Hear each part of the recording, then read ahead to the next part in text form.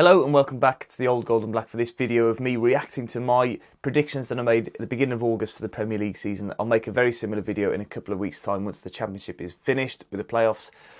But it's fair to say that I haven't been looking forward to making this video since the first weekend of the season because I've got a lot of things very, very wrong. But let's get into it straight away with the bottom of the table. I predicted this. So, in relegation places, finishing bottom of the table, I think is going to be Huddersfield Town. Although they have spent a fair bit of money on players like Tom Ince and Mui from Manchester City, which they had last season, I don't think they've got enough depth in their squad to stay in the Premier League. And I can't see them getting more than 25 points purely because of the lack of depth that they've got and the lack. I know for a fact that I wasn't the only person who predicted Huddersfield to go down and to go down badly. However, they really, really did well in the first half of the season with a great couple of results early on and found themselves near the top of the table.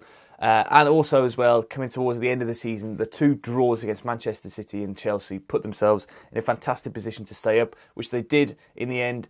Only 37 points, which in previous seasons would have seen them relegated, but this season with the lack of quality in the bottom half of the table was plenty to see them stay up. So I got that one very, very wrong. West Bromwich Albion in the end were the teams to finish bottom of the table. And again, nobody predicted that. I think at the beginning of the season, lots of Albion fans had themselves nailed on for that sort of top 10 finish that they'd had for quite a few seasons in a row.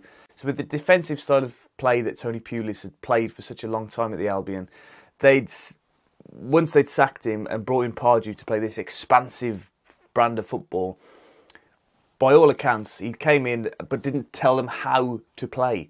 There were lots of disorganisation on the pitch, lots of chaos off the field as well, and in the boardroom, sacking the chairman and all sorts of stuff going on.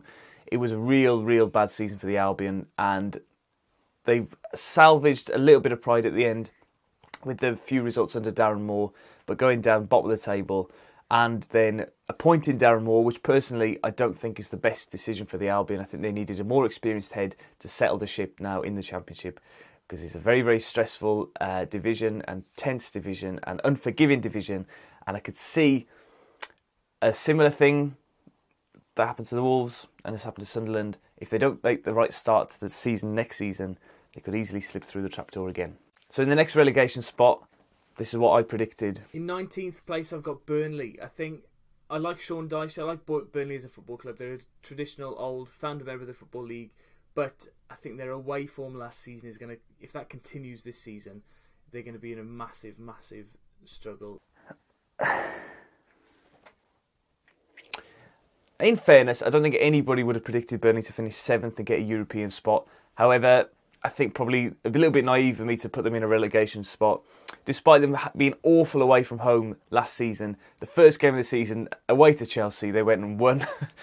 And then since then, they've just gone from strength to strength. I pointed out in that video that they'd sold Keane to Everton. However, players like James Tarkowski stepped up and has now been recognised as being in the reserve for the World Cup squad. But players like Nick Pope as well, nobody had ever heard of a year ago, and he stepped up with Tom Heaton being injured. They were fantastic all season. They had a little bit of a blip between Christmas and sort of March time. Had they have won a handful of games in that, they could have easily finished in the top 4. And it really does emphasise how good a job Leicester did a couple of years ago, because they did not let the pressure get to them at all that season. Whereas Burnley, I think, once they hit top 4 in November, sort of started to panic and get carried away. But they've guaranteed European football for next season, which is amazing for a club like Burnley. And I really do hope that they go from strength to strength and it doesn't affect them when they go into Europe next season. In the real world, in 19th place was Stoke City, and they just capitulated. Again, similar to the Albion, sort of not being used to being in a relegation battle, having in the past 10 years been sort of safely mid-table. They didn't have the nous to be able to get out of that sort of position at the end of the season. There was also a number of terrible signings in hindsight now from Stoke, players who didn't even play at the club this season but spent an awful lot of money on. Appointing Paul Lambert to try and get them out of the situation didn't work at all. I think they won 2 games under him. Really, really poor appointment, and he's now, of course, gone. In 18th place, I predicted this. In 18th place, I've gone for Bournemouth. I really don't like them as a football club. It's probably out of jealousy, but the fact that a tin pot club like that, with no history, no ground, no fans, no atmosphere at the ground, the fact that they are in the Premier League and it seems like Wolves and Leeds and Forest are not, is really, really annoying for me. And in the end, Bournemouth finished in a comfortable 12th position on 44 points. Having had a really poor start to the season, they did look as if they could be relegated. Eddie Howe got them out of trouble around about Christmas time, and they've gone from strength to strength at the end of the season, winning the last 2 games, looking pretty strong.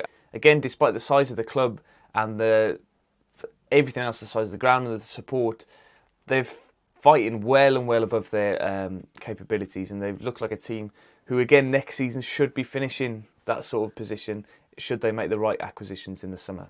And in the actual 18th place was Swansea City. A real poor season for them. Started off poorly, had a little bit of a resurgence under Carlos Carvalhal around about Christmas time or just after, but then the last 10 games of the season just completely capitulating, barely scoring any goals, and they dipped into the relegation zone just at the wrong time at the end of the season. And another manager who's now gone, and another club who I worry for, because similar to Sunderland, they've just about stayed in the Premier League for the last couple of seasons, and now being in that Championship mess and having to win every other game, whereas I think they used to win in 1 out of every 6 or 7 games. The pressure does build, and whoever goes in there has got a big job on to make sure that they just stay in the Championship for the time being. So for the top 4, in 4th place I went for Arsenal. I thought that Arsene Wenger would be determined to get into that top 4 place and not really prioritise the Europa League. However, we did see him get into the semi-final of that competition. We've also seen him leave, which I didn't predict. I thought that he would stay for these 2 years. However, by the sounds of it, he would have stayed, but has been asked kindly to leave now. And his reputation leaves a little bit in, not tatters, but slightly tarnished. Whereas if he'd have left a couple of years ago with an FA Cup win, it would have been a slightly better way to leave. But what cost Arsenal this season was their awful away form. Not picking up a point until the last game of the season away at Huddersfield was a really poor way to go out for Wenger. In the real world, in 4th place was Liverpool, who've had a fantastic season so far. It could be an amazing season if they beat Real Madrid next weekend. But Liverpool, I thought that the Champions League would have a negative impact on their season, whereas in fact I think it's probably enhanced their season. Up until the last couple of games, I think they slipped up quite a few times in the midst of the quarterfinal and semi-finals of the Champions League. I think they've dropped quite a few points against teams that they wouldn't have usually done, against Albion and Stoke. However, they've scored an awful lot of goals, with Salah being the top goal scorer in the league, and their defence was shored up in the January transfer window by signing Virgil van Dijk. So they really deserve to be in the top 4, and I predict now that they will beat Real Madrid next week. I think they're on their day against any team in the world. Their attacking force is unstoppable. In 3rd place, I predicted Chelsea to finish there. I did predict that they would have a tough season this season. They sort of have an on-off season, and having won the title last season, this season was going to be their off season. I didn't predict it to be as bad as it actually was, finishing 5th in real life. But I did predict the unrest in the dressing room with Conte sort of missing key figures like John Terry in there. Some of the games that they lost, particularly away from home against Watford and Newcastle, really showed the just lack of interest from some of the players. And it's going to take a big shake-up, I think, for Chelsea to compete next season with how far they finished off the title this season. They're going to have to really do well next season. In 3rd place in real life were my flops for the season. I thought Tottenham were not going to have a very good season this season. Having to play at Wembley, I thought it was going to have a big impact on their season. Whereas in real life, they've actually adapted quite quickly to playing at Wembley. I think they had quite a couple of tough games early on there, Chelsea being one of them. But they managed to deal with that pressure, and they've performed quite well. I do think that this season coming now will be a tougher one for them, moving back into their ground at White Hart Lane and having to try and keep hold of players like Harry Kane and Dele Alli. They've got to spend money. They've got to keep hold of Pochettino as well, who's been linked with a move to Chelsea. It's going to be really interesting to see what happens in London over the next few months. Finally, 2 that I got right. I predicted that Manchester United would finish 2nd and Manchester City would win the league. And that's what's actually happened. I did not predict, though, Man City to win the title in such an emphatic way that they did.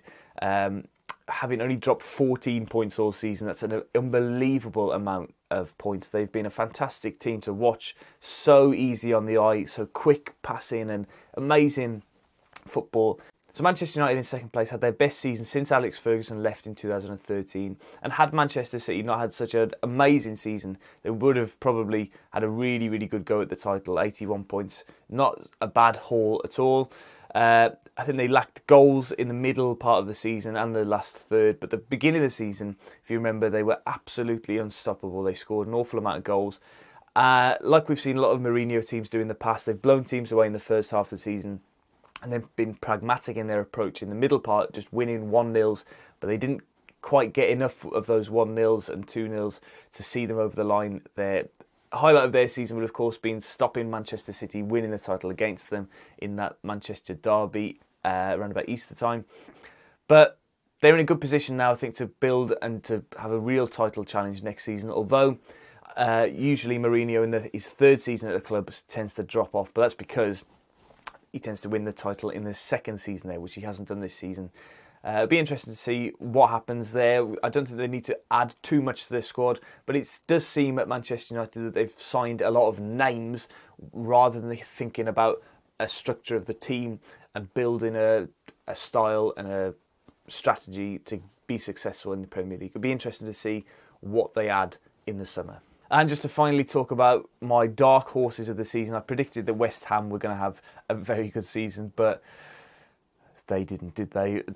Unrest at the ground we saw a couple of months ago now.